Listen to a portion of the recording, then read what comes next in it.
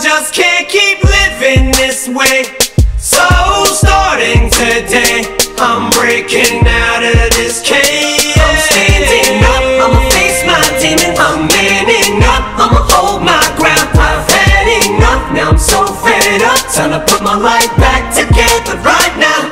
It was my decision to get clean. I did it. Good morning, lovelies. How is everybody doing today? I know I'm late from last week and I'm early for this week. Turning out of my driveway. Today we are going to get a car vlog. Woo woo, car update. How many of us have not done that? Well, besides Sleeper Tink, I don't think you've done a car update. Hold on. Seatbelt, most important thing. Lovely seatbelt. Feels nice. I don't have to stretch it out so far, right? Okay. Hello. My name is Melody. For all those who are new, look at this. Sunglasses and glasses. I'm set, guys. Hello and welcome, and thank you so much for subscribing. I really appreciate it. If you are going through a weight loss journey and are posting it to YouTube, please let me know and I'll come subscribe to your channel. Okay, first off, I'm going to get with stats. I have this. I have my stuff so I don't forget anything. My stats, highest weight was 245. I am 5'3". I'm short. And my BMI was 39. My starting pre-op weight was 220. My surgery weight was 208. Last week, 4 months post-op was November 2nd, yesterday. Okay, October 16th, almost a month ago, I'd say about 3 weeks ago, I was at 169. Today I'm 168. In the last 3 weeks, I have ranged between 166 to 168. I'm still at a stall. It's been 3 weeks and I'm still at a stall. It's so frustrating. No, I'm not weighing myself every day because I don't have the chance to. I think that's part of the problem because for me, weighing every day kept me accountable. And when I'm not by a scale, I'm losing accountability. For a lot of people, they choose not to be near a scale. But for me, it really, really helps me stay accountable every day when I'm by a scale and I'm obsessed with weighing myself. And it's really become such an obsession. So I'm pretty annoyed that I am at a stall.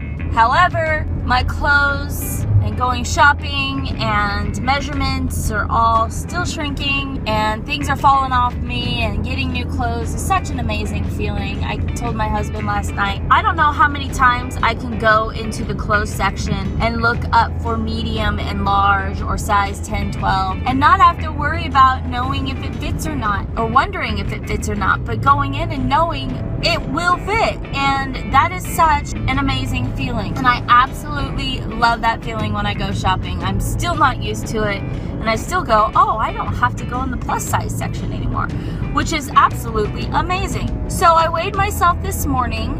I already told you, I said I was 168, but actually that's a lie. I lied to you.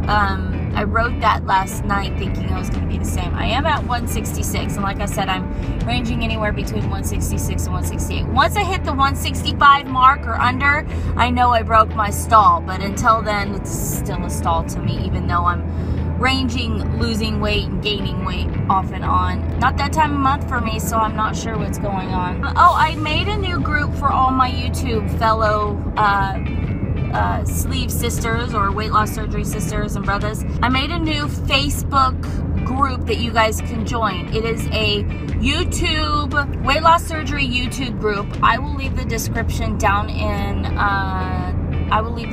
I can't even talk today. I will leave the link in the description box down below, and you guys can post your updates, your videos, your pictures and discussion of weight loss surgery. I know there's like a billion Facebook groups already for weight loss surgery, but I thought I would include YouTube so people don't feel weirded out by them being the only one by posting a YouTube video, because sometimes I'm the only one in that group that posts a video. So I made a YouTube group. I have talked to 4 people.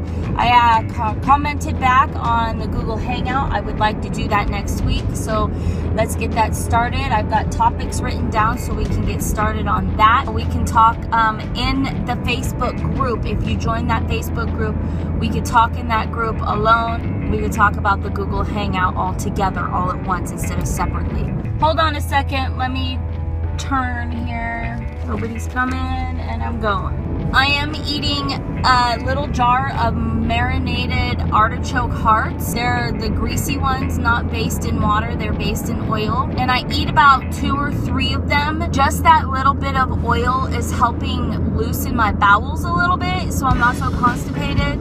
I went to the bathroom this morning, and it was a little bit of poop. I know this is TMI for some people who are not used to weight loss surgery talk. I know it was just it was a little bit, but it was easier to go. So, moving on. We're done with poop talk.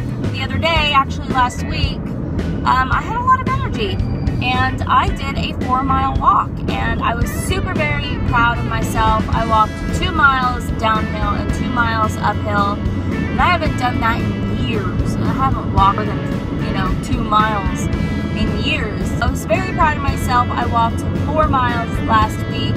Today I have no enthusiasm to exercise or move or whatsoever.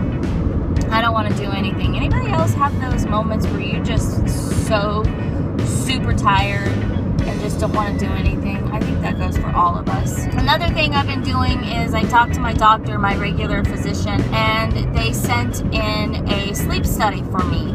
And I'm doing an at-home sleep study.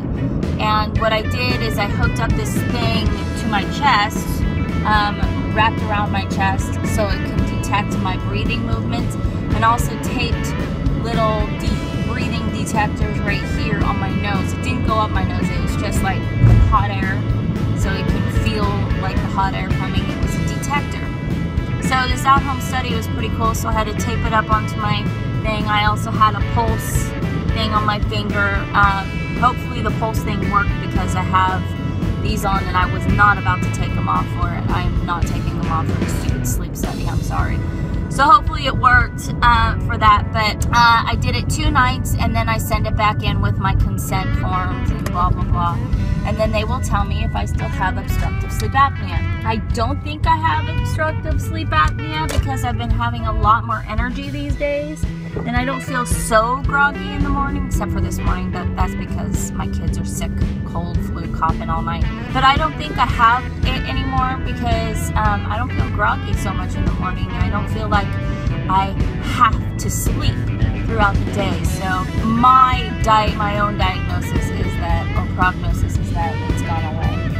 So this is week 17/18/4-month update. I cannot believe it's been 4 months since my surgery. Where has the time gone? And this hair problem is freaking psycho. I am so ready to shave my head. That's why I'm wearing this, besides the fact that it's cold outside. I am so tired of losing my hair. I keep getting encouragements that it's going to grow back. It slows down at 6 months. So I got 2 more months of waking up and my whole pillow just covered in hair. It's just disgusting. I hate it. I'm always having to clean it off my body and my clothes, and it's just absolutely ridiculous. I didn't think it was going to be that bad for me, but lo and behold, it was. So, okay guys, it's been 11 minutes since I started talking. I hope you enjoyed today's update. Be encouraged. Don't fall off the bandwagon. Stay straight on the course. Be positive every day. Speak positive to yourself. It is a mindset. Yeah, I know you can't say me. It is a mindset. And don't forget to always talk nice to yourself. Be nice to yourself. And don't be so hard on yourself. We all make mistakes. And sometimes we fail for a couple of days. But that's okay. I had a couple pieces of candy. I ain't sweating it. Halloween, holidays. I know it's going to happen. Oh well.